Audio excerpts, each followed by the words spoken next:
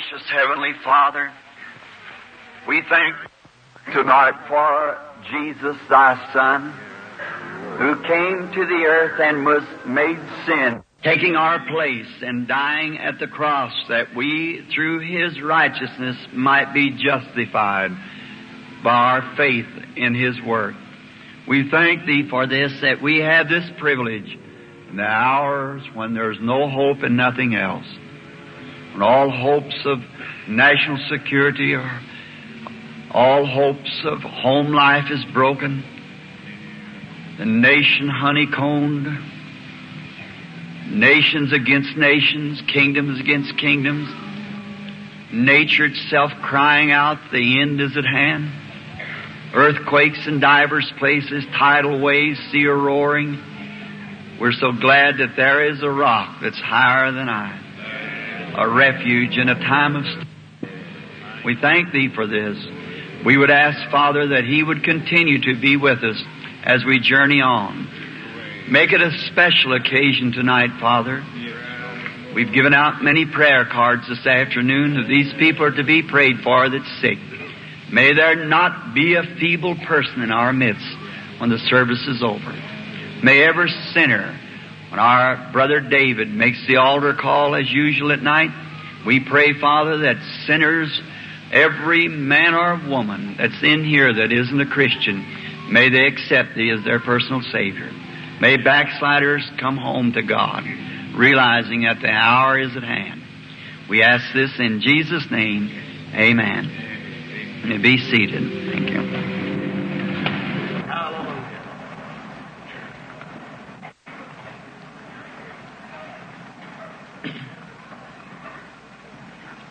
This has been an unusual day for me. I've had the grand privilege today to visit the Abundant Life and the Faith Digest Foundations. Oh, how fortunate you people here are to have such in your city. How that God has took boys that used to stand on the corner here at Sand Springs with the accordion, the two together, and have a street meeting, and today has the world in their hands, almost with this great gospel. How I thank God from the depths of my heart that He ever sent those men. May the Lord continue to bless Brother Oral Roberts and Brother Tommy Osborne. Now, it always thrills my heart to see the Lord helping His people, doing something it's a benefit. Each night I find some handkerchiefs laying here and letters. Now we believing that, praying over those cloths. Now I have been reading some that said, would you anoint this handkerchief, Brother Branham? Well, anointing a handkerchief is perfectly all right. And we believe that anything that God will bless, we're right for it. But if you notice in the Scriptures, they wasn't anointed. They taken from the body of Paul, handkerchiefs and aprons. I believe Paul was a fundamentalist, don't you? So I think where he got that was in the story of the Shunammite baby being raised, or little boy raised from the dead. Remember he told Gehazi, take this staff and go lay it on the baby? He knew that everything that he touched was blessed. But the Shunammite woman's faith wasn't in the staff, it was in the prophet. So she stayed with him until he went and laid his own body across the baby and it come to life. Now, we have a great ministry of this. Not a great ministry like the brethren here have, of course. I was noticing when I come home, I looked at Billy, I said, you know, my office going to look pretty little from now on. I got 2 typewriters sitting at the end of a trailer. That's the extent of mine. But I said, it's going to look pretty small from this on. But in there we pray over handkerchiefs, little pieces of cloth, and send them out all over the world, everywhere. And the Lord blesses our feeble efforts to help the people. And now, if you do not get one in the meeting and you would want one, well, I'll be glad to send it to you. Just write me. And I'm do good to get enough to pay for what we have working, a couple there at the desk. So we may be a little late answering it, but we'll do everything we can to get it right to you without cost. So you stand if you wish it. Now, Brother Duplessis is the speaker, and he usually speaks each night. And when I come in, it'd be good just to start the prayer line. Now, today we have decided, I told my son to come over and give out a group of prayer cards, that we might pray for the sick tonight by bringing them through the prayer line and praying for them. Each night we have depended on the Holy Spirit to move out now and to call the people and let you know His presence this year. Now, I do not believe that there's any person on earth that can heal you. That is, even to a doctor. Healing belongs to God alone. I'm the Lord who heals all thy diseases. Now, we thank God for our doctors and our hospitals, and we by no means try to condemn them. But there's no medicine that will heal your body. Now, just remember that. There's not a medicine ever invented, or never will be, that'll heal. You give it to one, it'll help him. Give it to the other, and it'll kill him. So there's no healing. For instance, if I cut my hand, there's not a medicine in the world to heal my hand. A common knife cut. If it would heal a knife cut in my hand, it would heal a knife cut in my coat.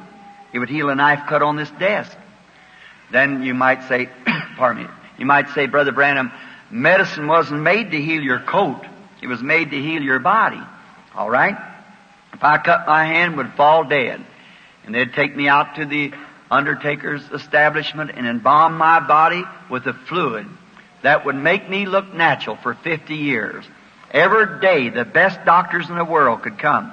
They sew that up, give me a shot of penicillin, put salves and so forth on it, and 50 years from now, the cut would look just like it was when I cut it. Well, you say, certainly, the life's gone out of you. Then which is the healer? The medicine or life? Life is the healer. See, medicine cannot build tissue. If I was cranking my car and I broke my arm, first thing I'd do is say, doctor, go in and say, set my arm. What if I went in and say, heal my arm, doctor, I want to finish cranking my car? He'd say, well, you need mental healing, boy. And he would be right, because he could not heal my arm. Well, I'd say, aren't you a healer? He'd say, certainly not. He'd say, I'll set your arm, put it in place, but God has to heal it. That's right. God is the only healer there is. I've been interviewed at Mayo Brothers and many great clinics, and I've never had one yet to tell me they were healers. In the old Mayo, where they take me and show me that big sign that he had, it said, we do not profess to be healers. We only profess to assist nature. There's one healer, that is God. That's true. I made that statement one time, and someone after the service called me and said, what about penicillin, Brother Branham? Kills the cold germs. Well, I said, penicillin is just like you had a house full of rats eating holes everywhere. And you put out some rat poison and poison the rats. That don't patch the hole. That just kills the rats. That's right. That's what penicillin or any other drug does. It just, sometimes antibiotics and so forth, kills the germ. But God has to heal it. That's right. It's all healing belongs to God. So you just be kind to God. Believe God. God will take care of the rest. That's right. So we pray for the sick. We do not heal the sick. I've seen tens of thousands of cases healed, definitely healed. 4 with records of raising from the dead in my own little ministry. But I have never healed anyone yet. It's their faith in a finished work that Christ did at Calvary. He was wounded for our transgressions. With His stripes we were healed. And now it's your faith in that finished work that does the work. That's the way it is. You confess it, and He's the high priest of our confession. He cannot do anything to you until first you profess that you accept it. You confess what He said. By His stripes I was healed. Then He's a high priest to make intercessions upon our confession. And if that ain't the gospel, I don't know it. And I've been wrong. But I've seen Him do it too much. A certain a minister said to me some time ago, said, I don't care if a shadow of a man with cancer would raise up perfectly normal. I don't care what you'd say. I don't believe it. I said, certainly not. It wasn't for unbelievers. It was just for believers. That's all it was meant for. Unbelievers will never see it. See? It wasn't meant for unbelievers. It was meant for believers. He that believeth, all things are possible. So, we have, America is full of Jewish believers. The Jewish people had a custom of laying on of hands. That never was to the Gentile church. No, sir. It was for Jews alone. If you notice, there was a priest said to Jairus said to Jesus, "Come lay your hands on my daughter and she'll live." She was very sick. Lay your hands on her. But to the Roman, the Gentile, he said, "I'm not worthy that you come under my roof. Just speak the word. My servant will live." See the difference. In Africa, we brought a prayer line up, and about 3 or 4 people had passed over the prayer line at Durban, South Africa, which Brother Duplessis is from, and they estimated 30,000 converts in a few moments after that. 30,000 people received Jesus Christ as personal Savior, and thousands. Brother Bosworth estimated, old Daddy Bosworth, oh, nearly all of you know him. I forget how many thousand he estimated of cripples and lames and blind and halt, left their canes and crutches and cots, lay right on the ground and walk away because they believed it. They had seen something real and they believed it. But somehow, and here at home, we want hands laid on the people. That's according to your faith, be it done to you. So we're always glad to pray for the sick. But the real way for us to receive it is to know that faith cometh by hearing, hearing of the Word. Now, if you're keeping record of the little talks just for about 15 minutes, I like to have just a little drama tonight to kind of field around in the meeting. And I want to read from St. Matthew's Gospel, the 14th chapter, in the 27th verse. "And straightway Jesus spake unto them, saying, Be of good cheer. It is I. Be not afraid." How I like that scripture.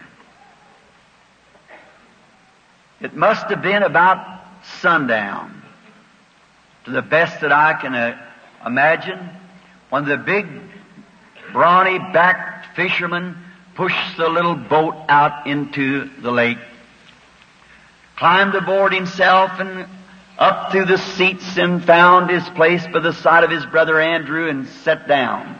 As each one took the oar and began to pull, the little boat on a smooth lake sailed quickly out into the lake. After the last one had waved goodbye from the shore, waving goodbye to them as they were crossing over the lake, and they got out far enough to where they could not see or wave anymore, it must have been the young John who stopped a minute and took his hand to wipe the perspiration from his brow, said, "Brethren, when I was just a little boy, I can remember how Mother used to take me up in her arms and read the Holy Scriptures to me. How she used to read and tell me that when our people come to this fair land, coming up out of Egypt where they had been in bondage for 400 years, that the great Jehovah God rained bread out of heaven and fed our people for 40 years in the wilderness. And I can remember of how I used to say, Mama, did angels bake that bread and send it down to our people? And she'd say to me, little Johnny, I don't believe that angels baked that bread. I believe that God, the great creator of heavens and earth, just spoke the word and created that bread that fed our people.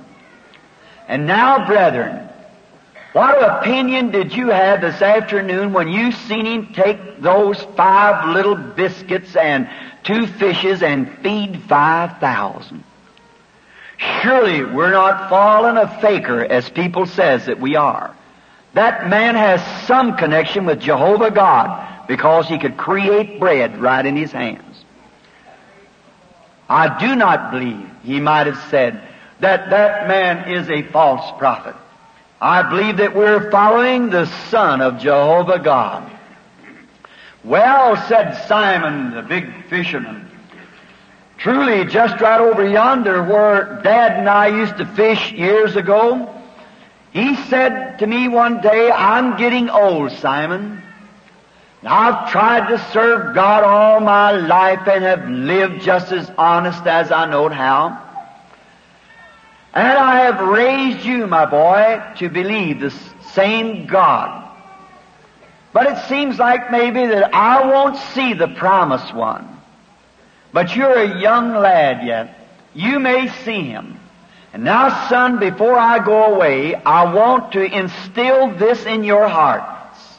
Peter might have said that his father was talking, saying, "Son, don't never get away from the Scriptures for anything that happens. Stay with the Word." Now, Moses the prophet told us that the Lord our God would raise up a prophet among us someday, among our people. And this man would be the Messiah. He's to be a man, just a common man raised up among us. But how you'll know him, son, he'll be a prophet. And you'll remember that that is the oncoming Messiah. Long has been the day since this land had a prophet. And then when Andrew came that day and told me some of those stories about this Jesus of Nazareth, I doubted it, brethren, in my heart. I really doubted it. And I said, "Andrew, you're daydreaming. Get next to yourself." And I treated him pretty rough. But one day he persuaded me to go. And when I come up beside the man, I noticed there was nothing unusual about him. But he turned and looked at me and said, "Your name is Simon, and your father was Jonas." Not only did he know me, but he knowed that godly old father of mine. That settled it with me, brethren. I believed right then, before I ever seen him break any bread and bless it, I believed that that was the Messiah. For my father had read it to me out of the Scriptures, and I know the Scriptures don't lie. So I was satisfied that that was the Messiah. It must have been about that time that Philip might have said, "But brethren, you should have seen Nathaniel's face." Brother Nathaniel sitting there in the head of the boat. You should have seen his face that day when we've been discoursing one with the other, and when I brought him up in the presence of Jesus, and I told him about things was happening, but he said, "Oh, that's just something that you're imagining." But when he come in the presence of Jesus, he said to him that what he was, that he was an honest man, a good man, and it astonished Brother Nathaniel. But when he told him where he was before he came to the meeting, Nathaniel was convinced that that was the Son of God. Then Big Andrew, putting his arm around Simon, might have said something like this. But how did we all feel when he sent us into the city to buy some bread? And when we come back, we heard him talking to someone. And we slipped up close to listen what it was, and there was a woman marked to the ill fame standing talking to him at the gate of Samaria at the well. And we heard him ask her to go get her husband. And we looked around to each other, and she said, "I have no husband." We thought right then there was a slip somewhere. "I have no husband." But he looked her straight in the face and said, "You have said well, for you have had 5 husbands, and the one that you're now living with is not your husband." Brethren, did you notice the look on that woman's face? Quickly she turned and said, "Sir, you must be a prophet. We know the Messiah will come, and He'll tell us these things." And then he gave that all-sufficient, satisfying consolation to that woman and said, "I'm He that speaks to you." Praise the Lord. Did you notice her looks? When she turned with that peaceful look in her face, running into the city, screaming from both sides, "Come see a man who told me the things that I've done. Isn't this the Messiah that we're looking for? Is not this the prophet that Moses said would rise up in the last days, would be one among us? He's out there at the well now, a man who told me the things that I have done. And did you notice, brethren, when those Samaritans come from the city, they never asked him to repeat that one time. They were satisfied that was the person. And they noted. The little boat, as it dashed on across the lake, it must have been about that time that Satan must have raised up and said, "Oh, I've caught him alone without him. Now's my time to settle the score with them. For they've been casting out my demons and so forth. So I'll settle the score." That's when Satan can settle the score, when he finds that you've gone off without Jesus. That's when Satan will get the church. When you get so interested in something else besides prayer meetings, when you get so interested that you're supposed to have a natural growth instead of a spiritual growth, then remember, Satan's on his road. He's caught you without him. Oh, God, is my prayer, wake up the church again to old-fashioned all-night prayer meetings? Wake the people up to a spiritual atmosphere? Oh, it takes that to bring children into the kingdom. It takes the atmosphere. Right this night, while we're sitting here, if this right atmosphere would take place, this entire group would be refilled with the Holy Ghost. Every sick person would be made well. It's the atmosphere that does it. You can take a hen egg and put it in an incubator and keep the atmosphere right. It'll hatch out a chicken, not an incubator. See? Because that it's the atmosphere that counts. Put a chicken egg under a dog, it'll hatch a chicken. It's the atmosphere. And that's what it takes in the church today. Not so much starchy creed and theology, but the Spirit of the living God pouring down upon His people to bring a spiritual atmosphere. Not one saying, "I believe it's this," and another, "I believe it's that." It's hard for the Holy Spirit to work. Do you know when the Holy Spirit first came? It was on the day of Pentecost, when they were all in one place in one accord. And then there came from heaven a sound like a rushing mighty wind. They had to get the atmosphere right. That's what we need today, brethren. We're way behind. The church ought to be 1,000,000 miles up the road. When we take like what happened over there in Africa the other day, when our precious brother Billy Graham, when that Hindu come out there and made a challenge like that against the Word of the living God, it shows we need another atmosphere instead of theology. We need the power of the Holy Spirit among us. Man who's willing to stand on what God said to be the truth. It's atmosphere that we need. Maybe in this great day of prosperity that we've been so interested in prosperity till we've left off the main thing. Maybe we have gone off on some kind of a tantrum without Him. We mustn't do that. It's atmosphere. It's the place that we want Christ. Now, He didn't go very far from them. But when He knew that they wouldn't need Him, I believe that He knows tonight that we need Him. We know today that we need Him. I need Him. You need Him. We all need Him. I need more of Him. You need more of Him. There's one thing that I can't get satisfied with, enough of God. Oh, as much as we can let ourselves go, then God can come in. But we've got to get ourselves out of the way, our own ideas. Let the Holy Spirit come in and show us things to come. He said He would do it and bring things to our remembrance. Now, Jesus, knowing that them disciples were going to get in trouble, He climbed the highest hill He could climb, way up on top of the mountain so He could see all the way across the lake.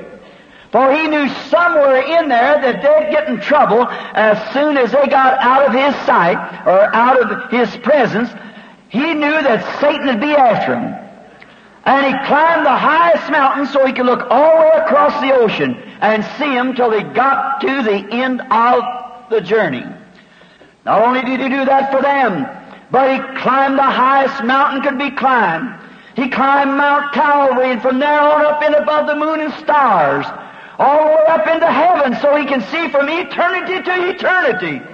For He knowed His church would be in need, and His eye is on the sparrow, and I know He's watching this meeting tonight, trying to find somebody that's got faith that'll believe Him and not doubt and push around and make all kinds of frowning things, but will believe God's simplicity in His Word as what He said to be true. He climbed to the ramparts of glory, went on in above the moon and stars in His resurrection. The prophet said when He got so high up there that maybe Him and the Old Testament saints on the road up, why, I can see the angels looking over the gates, and they screamed out in there. The New Old Testament saints said, "Lift up ye everlasting gates, and be ye lifted up, and let the King of glory come in." Hallelujah. And the angels beyond the gate said, "Who is this King of glory that's coming in?" "The Lord of hosts, mighty in battle." And they pressed the button, the big gates flew open, and Jesus and the Old Testament saints marched down that street, conquerors. Oh my. Hallelujah. Up to the throne of God and said, "Here they are, Father. Stand on my right hand till I make all the enemies your footstools." And today He sits there in power and glory. Amen. Watching over it just like the old eagle. I was riding on top of the cliffs one day, searching out cattle, and I noticed a storm coming, and an old mother eagle had taken her little ones down into the valley. And they were down there just having a Pentecostal jubilee, turning over one another.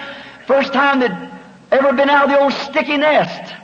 And they were down there playing around like little children. And that old mother eagle flew all the way back up to a big high rock, and she folded those big wings, some of them 14 feet across. And she watched down through there at them little babies. A coyote better not come towards one. She is watching over it. She is standing up there, and that big sharp eyes could see miles and miles. The sharpest eye there is an eagle. Watching that, well, if the hawk tried to follow him, he'd disintegrate in the air. So the eagle is a special built bird, and he's got to have a special built eye that he can see where he's at. God is Jehovah Eagle. And He sits on the throne of glory, watching His children just free, having a good time. And after a while, there was a storm started up. And that old mother eagle come off of that rock, flew down through there and let out a scream. All those little eagles grabbed a hold of her wings with their feet, tucked her little bill and hooked it in a good tight feather. She raised with them big wings, bucking that storm, went right straight to the hole in the rock. I tied up my horse and run around and around the tree, shouting as loud as I could. I said, "Oh, His eye is on the sparrow, and I know He watches me. Someday He'll spread forth His big wings and come down. I want to catch a hold to that old rugged cross and hold to that until the Holy Spirit pulls me out of this chaos that we're in today." If you're sick tonight, take a hold of God's promise of the cross, of the resurrection. Hold there until He takes you out. There He was. All hopes is gone. Maybe you are tonight. Maybe the doctor says you can't live no longer. Maybe you think you crossed the separating line. You can't be saved. That's wrong. As long as you got enough God about you to come here to this church tonight, there's hopes for you to be saved. As long as the Spirit of God's dealing with you. And as long as you've got enough faith to come here to be prayed for, to come under the atmosphere of the living God under His protection and His wings, if you'll just use that faith and hold on to the promise of God, you'll get well. God promised it. It's what God said. There. And there, I guess the storm flashing and the lightning across the skies and the big waves when the devil was blowing his poison out of his mouth like that and bringing the waves all the way in the bottom of the lake. 10,000 devils sitting, gleaming around. We'll get him in a few minutes. Just a little while. We'll get him. So as he blowed his poison breath to upset a many church, a many a great congregation, a many people, a fine American, trying to blow his poison into them and say, the days of miracles is past. There's no such a thing as the baptism of the Holy Ghost. That's all he knows. That's all they know. I tell you, Jesus Christ is the same yesterday, today, and forever. He's the same. When the great waves are going for their all hopes that they'd ever be saved, they happened to look and they seen Him come walking on the water. But the sad part of it was, friends, they were afraid. They thought it was spooks. And that's the same things happen to the church today. They're scared of the only hope that can save them. The only hope that can help them. They're afraid. And I believe if Jesus could come to this meeting tonight and appear in a physical form, in a body, He would say the same things that He said there. Be not afraid. It is I. Be of a good cheer. I believe that He's here now. I believe that His Holy Spirit is here. Because it does the same things that He does. It produces the same kind of fruit that He produced. Don't be suspicious anymore. You only hinder the other believers. Get in one accord. Say, God, we thank You for sending the Holy Ghost to us. And we believe it. And it's You, and we accept You. We don't think it's spiritualism or some spook. We believe it's You, Lord, because the Scripture said so. And You promised it, and we're here to receive it. And when we pray for you tonight, when not only I pray for you, but these group of ministers here, these here, all around the place, we are not just one praying, we are all praying. If I was sick out there coming into this line, I want you to pray for me, every one of you. And I'd certainly, if I had my baby out there, if I had my wife coming to that prayer line, I want every one of you to be dead sincere about it. If you were standing here to pray for my father, or my mother, or my sister or brother, or loved ones, I'd want you to be sincere, brother. And I want to be sincere too. And I'm not telling you anything but what's Scripture. Christ has already healed every one of you. You've been healed for 1900 years since He was wounded for our transgressions. With His stripes we were healed.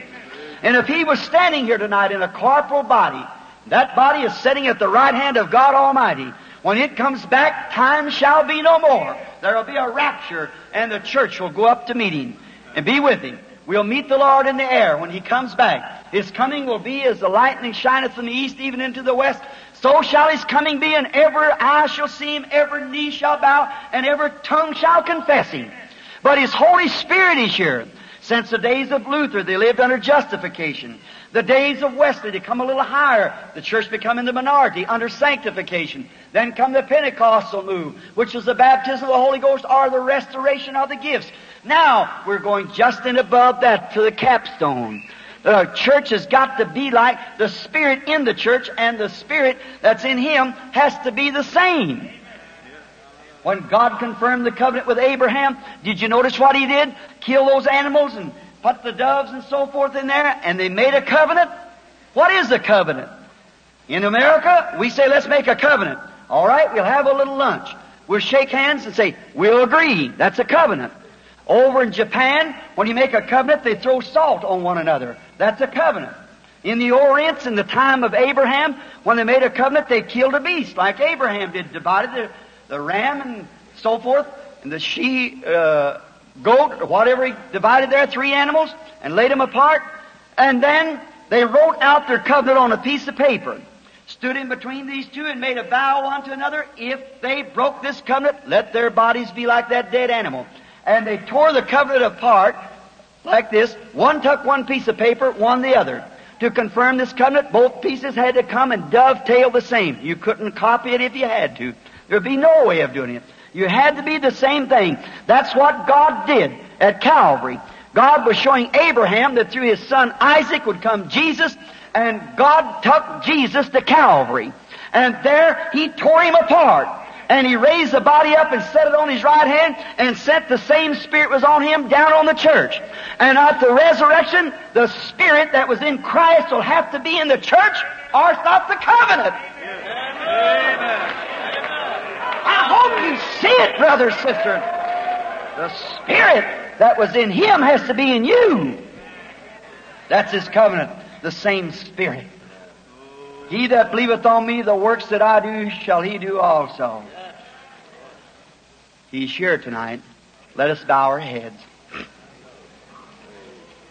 Would there be in our midst tonight a man, woman, or boy, girl that doesn't know Him in the pardoning of their sins?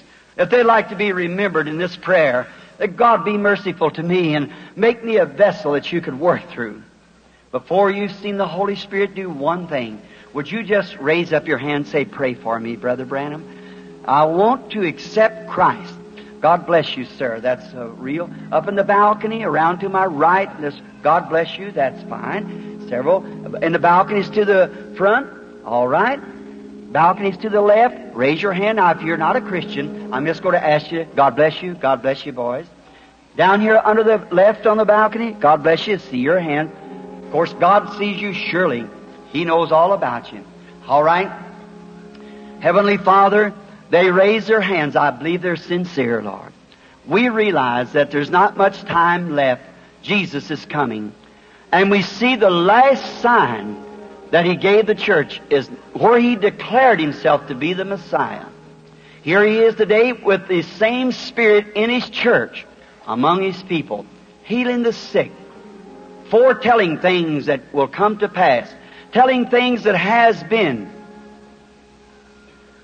making known the secret of the heart. Jesus perceived their thoughts. And now, Father, we see that that same thing has come again into the church. Surely your coming is near. Help these people who raise their hands that they might receive you tonight as their own personal Savior and be saved from sin and filled with the Holy Spirit, that they might live the life of real devout Christians. Grant it, Father. We asked it in Jesus' name. Amen. Thank you for that 20 minutes. And now, you that raised your hand, when the altar call is made tonight by our brother Duplessis, I want you to come up here. If you meant that, when you raised your hand and you really meant that from your heart, do you know God took you at your word right then? Do you know you broke every scientific rule could be broken when you raised your hand? You say, Brother Branham, did that do anything? Yes, sir. Jesus said, He that heareth my words and believeth on Him that sent me has eternal life, and shall never come into condemnation, but pass from death unto life. Jesus said that. St. John 5:24. Now, when you raise your hand, say, what did that do to it? Why? According to scientific rules, gravitation holds your hands down. You cannot raise your hand.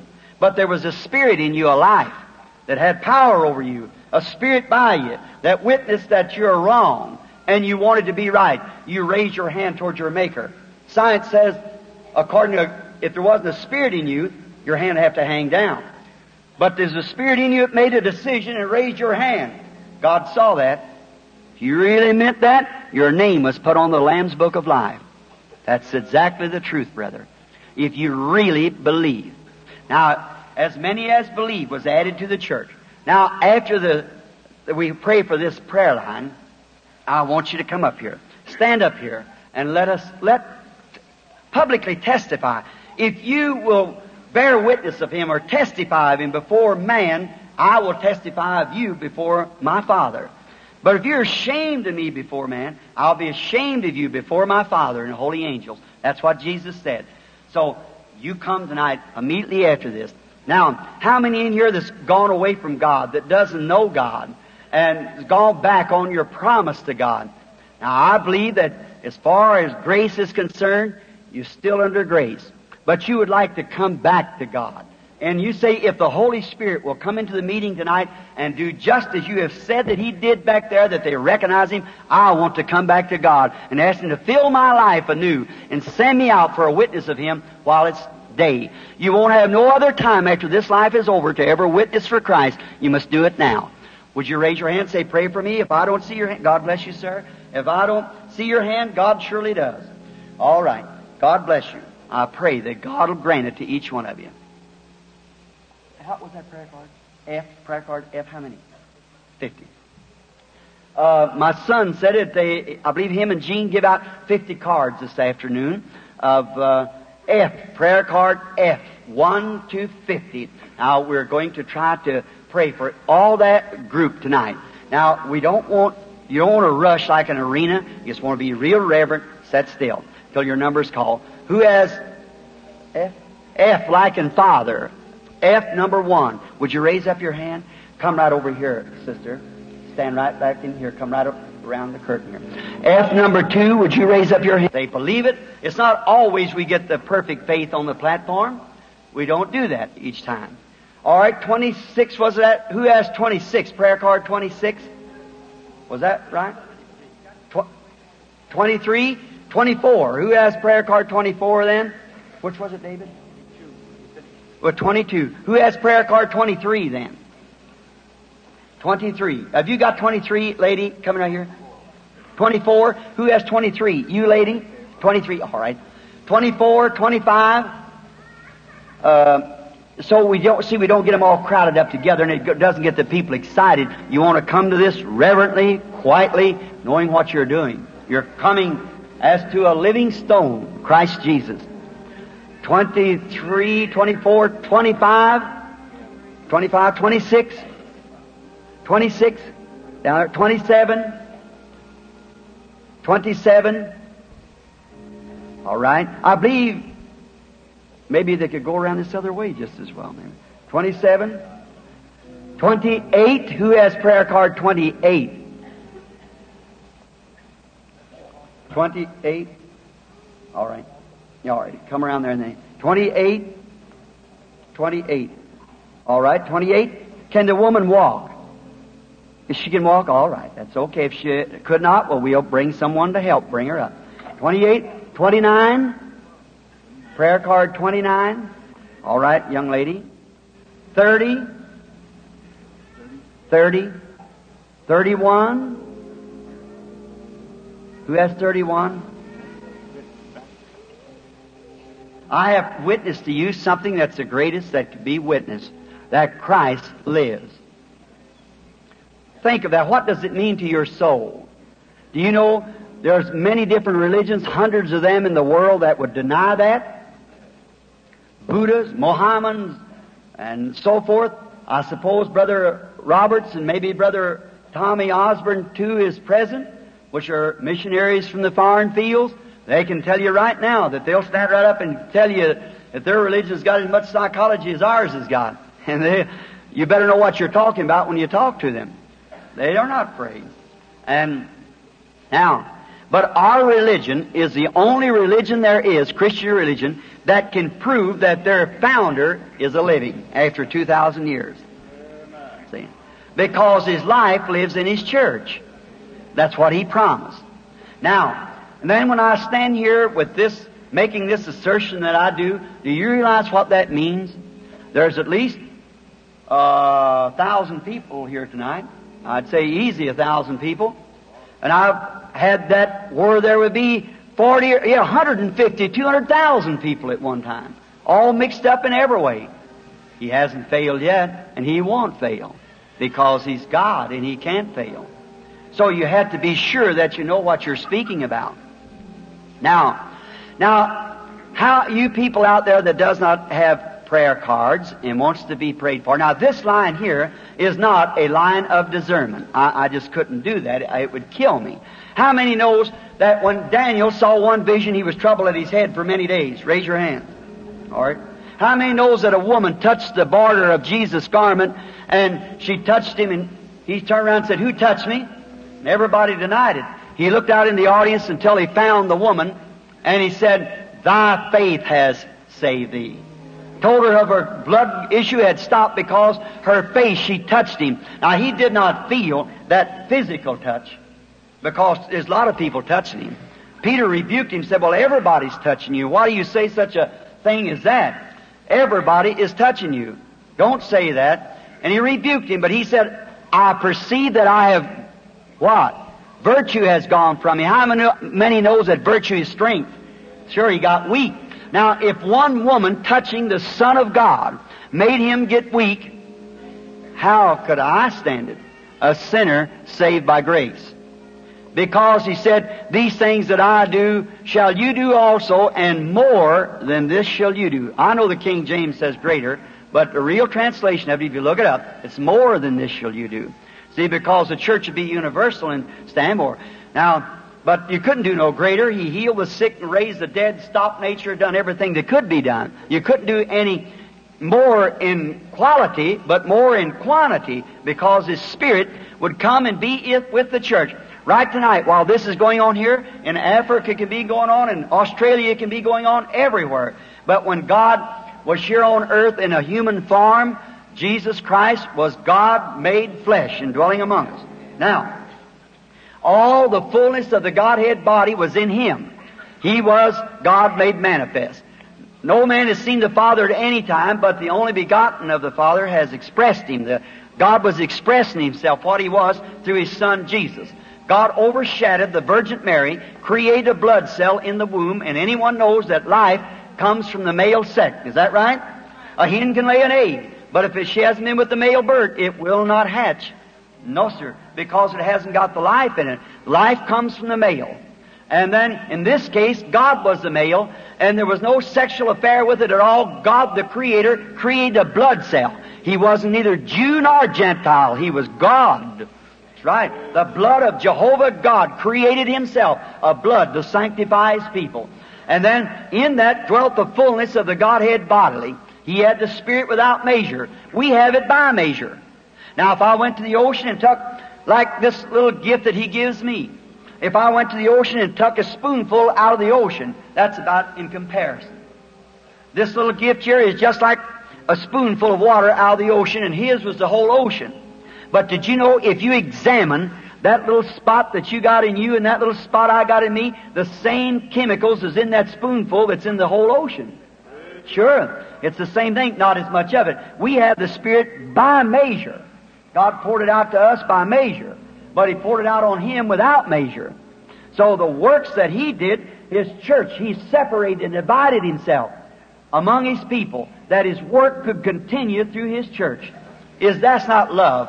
No wonder people go crazy. And this famous song of O Love of God, how rich and pure. They tell me that verse, last verse, or first verse rather, I believe, or last one, was found pinned on a wall of an insane institution.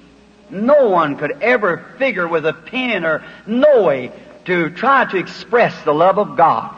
God so loved the world that He gave His only begotten Son. Whosoever believeth in Him should not perish, but have eternal life. What an invitation that Jehovah God gave to His people. Friends, we should be ashamed not serving Him. Now, you understand it. This, I said, is a spoonful. Now, He is here present now in this meeting. Christ is here. Do you believe that?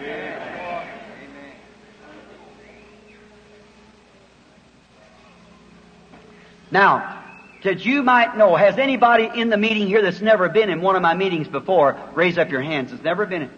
Oh, my. Half the crowd. Over half. Where you get each time? Now, I just can't take the time. Here, all you out there that believes in God, that hasn't got a prayer card, let the discernment be out there. Do you believe you have faith enough to touch His garment? Do you believe it? Do you believe you have faith? If you believe it, all right, you can have it. Now, if Jesus Christ is the same yesterday, today, and forever, do you believe that? Emphatically believe that? Well, is He a high priest that's sitting at the right hand of God now and can make intercessions on our confession, and He's a high priest that can be touched by the feeling of our infirmities? You believe that? You newcomers believe that? Well, then how would that high priest act if you touched Him tonight? If He's the same yesterday, today, and forever, He'd act the same as He did then. And that woman touched His garment. He seen who she was and called her and told her about what she had. Is that right? And pronounced that her faith had healed her. Now, you believe the same thing? You pray. You pray. Here's a challenge. Let the discernment be out there. These are just people standing in the prayer line. Now, if you people stand here in the prayer line can look out there, you realize that I can only pray and lay hands on you. Jesus said, "These signs shall follow them that believe. If they lay hands on the sick, they shall recover." Not only my hands, but every hand in here by faith is going to be laid on you for your healing. We're not here to show. We are not a show people. We are Christians. We are here to manifest and to give to you God's gospel. God made the promise, sent the gifts. Ministers in here, what is the gifts in the church? God has said in the church, first apostles. Is that right? Or missionaries. It's the same thing. Both of them mean sent, one sent. Apostles, prophets, teachers, evangelists, and pastors. God set them by His own grace and His foreknowledge in the church. Now, in each local church there's 9 gifts, such as speaking with tongues and interpretation of tongues and all these others which you're taught to that. Now that just manifests to be on one tonight, another night. But now if Christ lives among us, let Him prove to us tonight that He is. Now you have faith and you believe. And may it be at least 2 or 3 to confirm that I've told the truth. Anywhere in this audience, you go to praying and saying, God, let the man speak to me. And I'll know that isn't him. There's not a person that I can see. All in this prayer line, strangers to me, raise up your hands. Every one of you, it's strangers. All out through the audience, church, strangers. Raise up your hands. All it's strangers. Now you pray and see if the high priest still lives to make intercessions. See if you can still touch him. You do that. Then it'll take all suspicion from you. Just pray. We got the pictures of it here. It's been took the world over, in Germany and America and Canada and everywhere. Scientific, it hangs in the Religious Hall of Art up there, scientifically proved. George J. Lacey, the head of the FBI for fingerprinting documents, said, sign the document himself, the light struck the lens. He said, I used to disbelieve it too, but the camera won't take psychology. It's not psychology.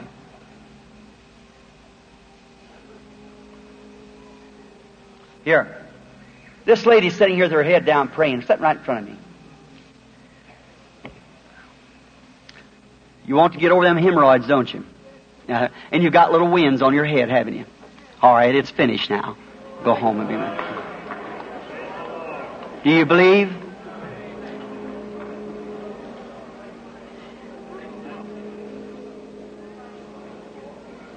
This woman's sitting right out here at the end with her hand up to her mouth like this.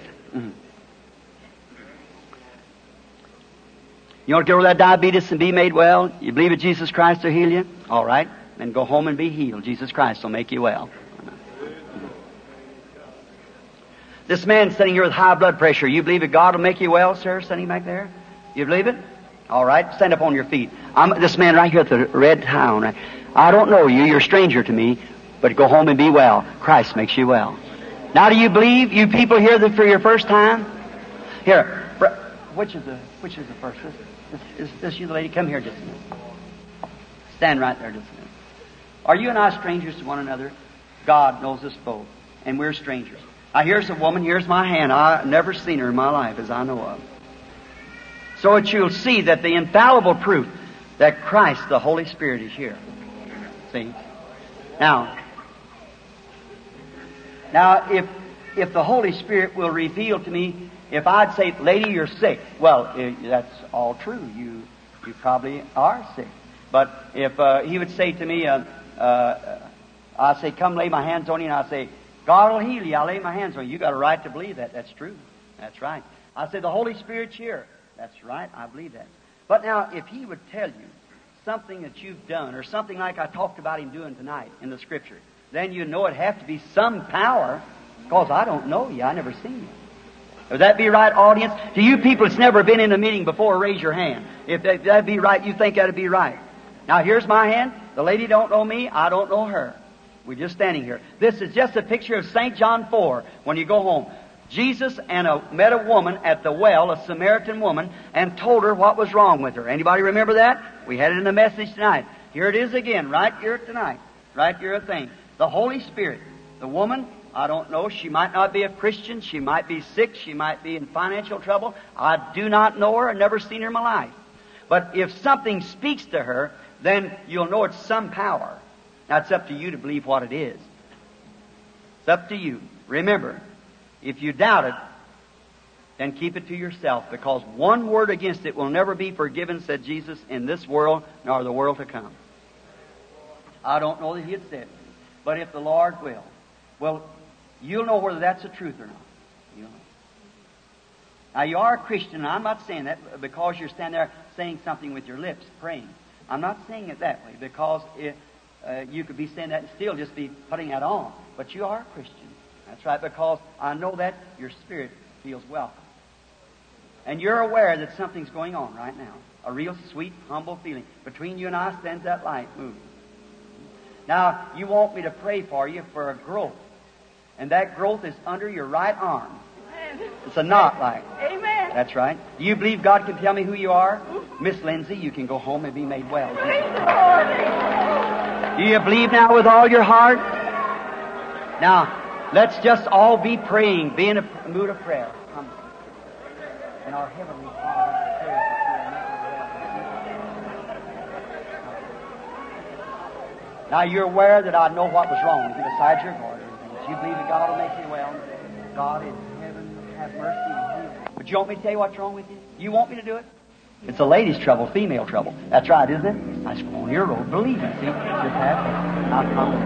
Oh Lord, I pray that you'll help our dear brother and make him well as I lay hands on him. Come, my brother. Father God, make our brother well. I pray in Jesus' name. Come. You believe that God will make you well now when we pray? Now don't die. Our Heavenly Father, I pray that you will heal and make him well.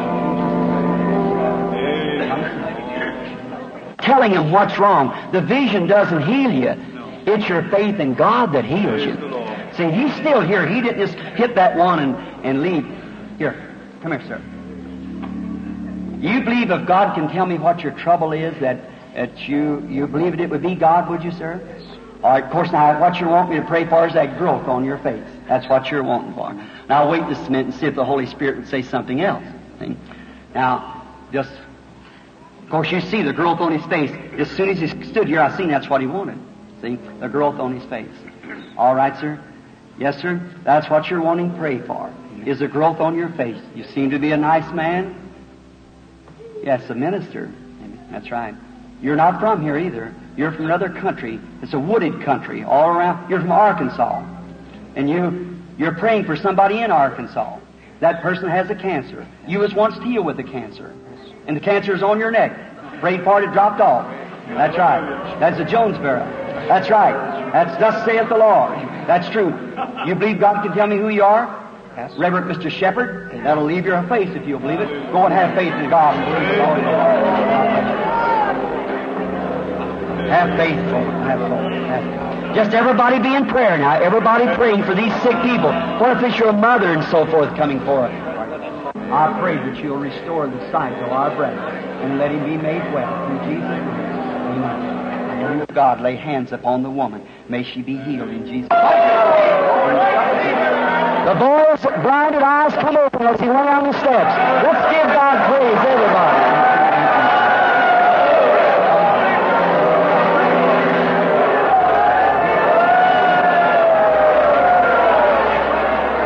Bring the little boy home.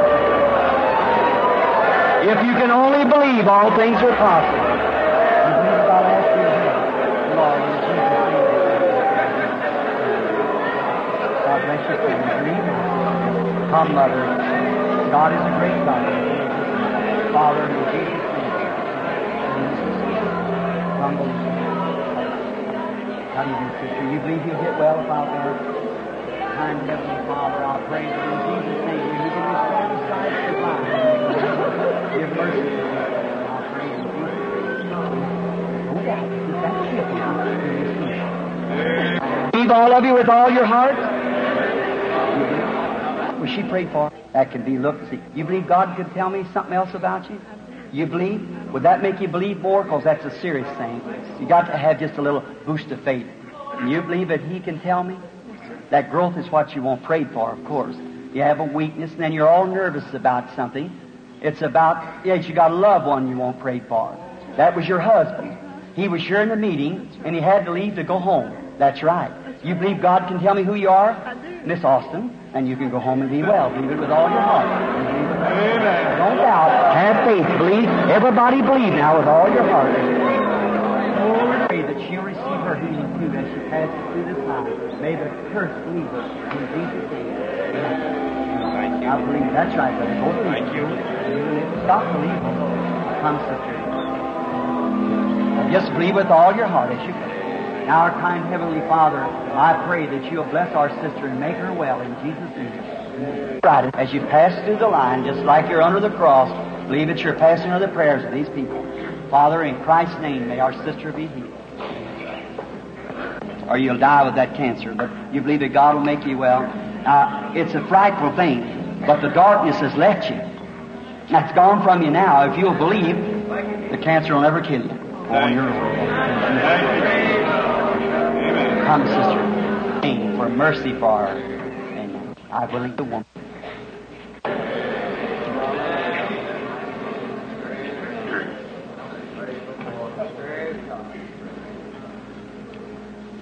Is this?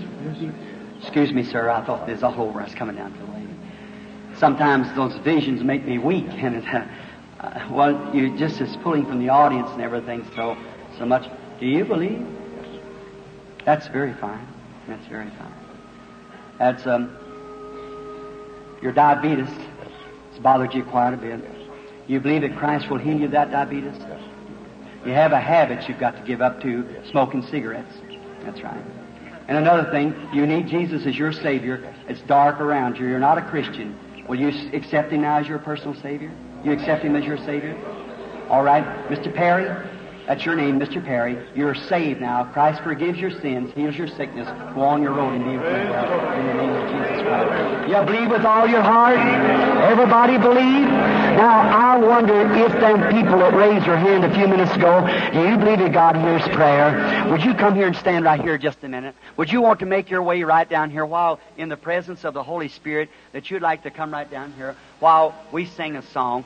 All you that has need of Christ, would you come right here just a minute, that you want to accept Him as your personal Savior? Come here. In His presence, you'll never be any closer. I tell you, friends, I hope you don't count me a fanatic. I'm telling you the truth. The Spirit of God is in the meeting now. You know it beyond any shadow of doubt. Now, while we sing a song, what are we going to do? I love Him. While we sing I love Him, from the balconies, we'll wait for you. Come down here and stand here just for a little personal prayer, if you will. Right down here. Come and let the people know that you really believe Him and you want to accept Him. Right in His presence now. Come right down and stand here in this pit with me just a few moments. Will you do it now while we sing I love Him? All right. I love Him. I love Him. Will you come right on now, you that raise your hand? Oh, see. Come right out of the balconies. That's love me. And purchase my salvation on Calvary.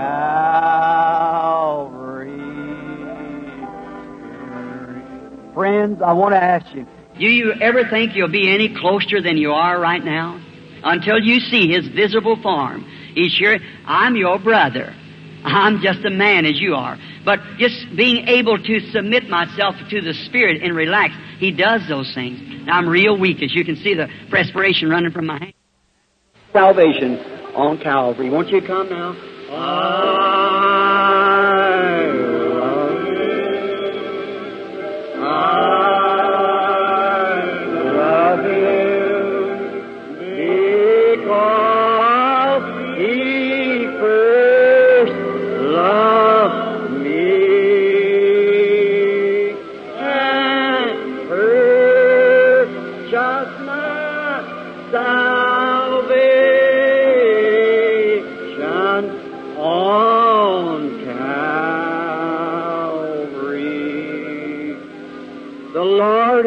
The secrets of your heart, can make the blind to see, the deaf to hear, the dumb to speak.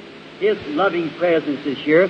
Won't you come out now? If you are backslidden, far away from God, cold in your heart, want a new experience with God, won't you come forward? Or even if you haven't received His Holy Spirit, why don't you move up right now? Come up here. Now, I don't know the Scripture. Don't apply the miracles of Revelations 11 in the Gentile age. That's to the Jews. And one of these days, God's going to let me go to Jerusalem. That'll be it. Just remember, if you believe me to be God's servant. When the Jews received Christ as Messiah, the Gentiles are finished. It's your hour. You better come. Once more, so I'll be sure that I won't have to answer on that day. Once more. I love Him. Minister brothers, come out and come here, will you? Love Him because He, that's right, first loved me and purchased my salvation on Calvary.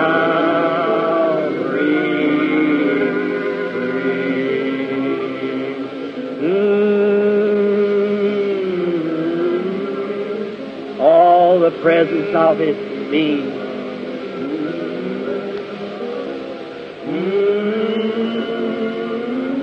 Come right on down, that's it, sister. Come right on, brother dear.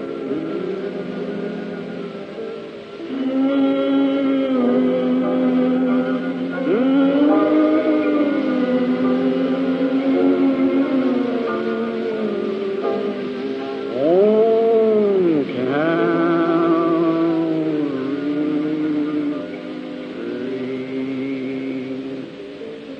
Heavenly Father, we now bring to Thee, in the name of Thy Son, the Lord Jesus, these penitent ones who stand facing the audience.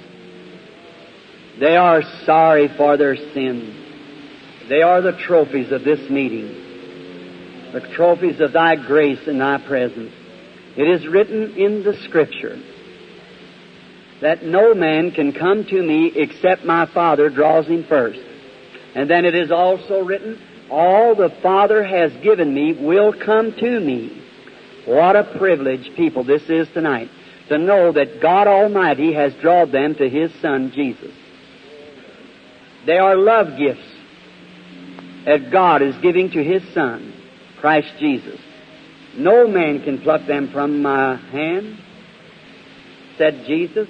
They are there safely secured. They come upon the conviction of their Spirit, Lord. The Holy Spirit bringing them into your presence.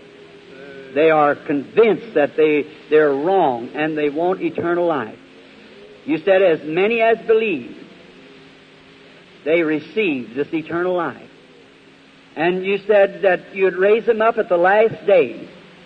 And to think that as a warm sun has begun to bathe the earth, the little hidden lives of those flowers laying in the dirt, that no scientist could ever find that germ of life, but it laid in the dust.